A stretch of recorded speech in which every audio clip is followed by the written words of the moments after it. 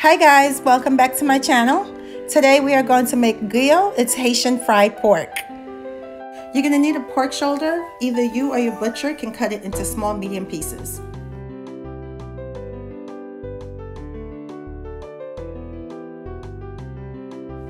We're going to clean our meat with salt, lime, and vinegar and let that soak from 30 minutes to an hour.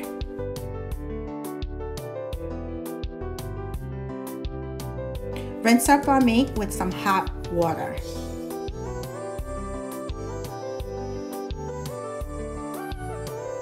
Next step, we're gonna go ahead and add some epis. In this epis, I have garlic, habanero pepper, green onion, parsley, and thyme, and a little bit of lemon juice.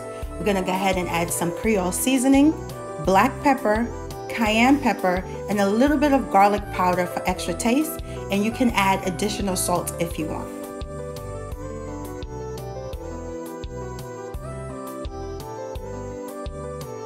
We're gonna add our meat to the pot. We're gonna put a little bit more thyme in there and 1 habanero pepper.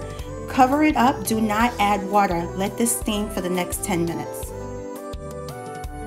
After 10 minutes, guys, look at the pork. It's steamed, it's already pre-cooked. Now we are ready to fry.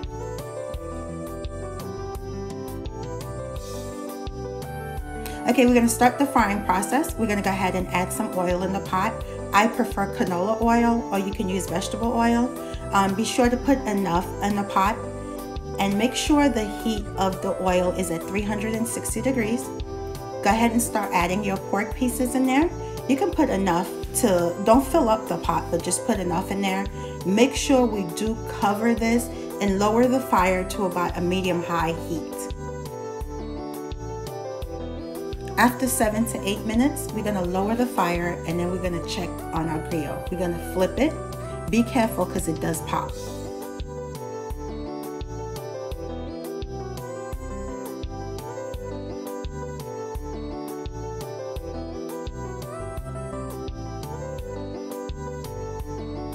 After an additional 5 to 6 minutes, we're gonna lower the fire again so we can check on our griot. Once the griot is nice and golden brown, it is done. It's time to take out.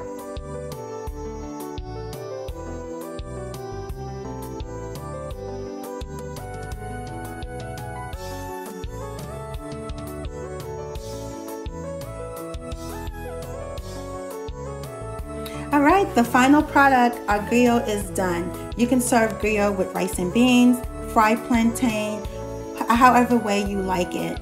Now, our griot is nice and golden brown and crispy, but yet tender in the inside.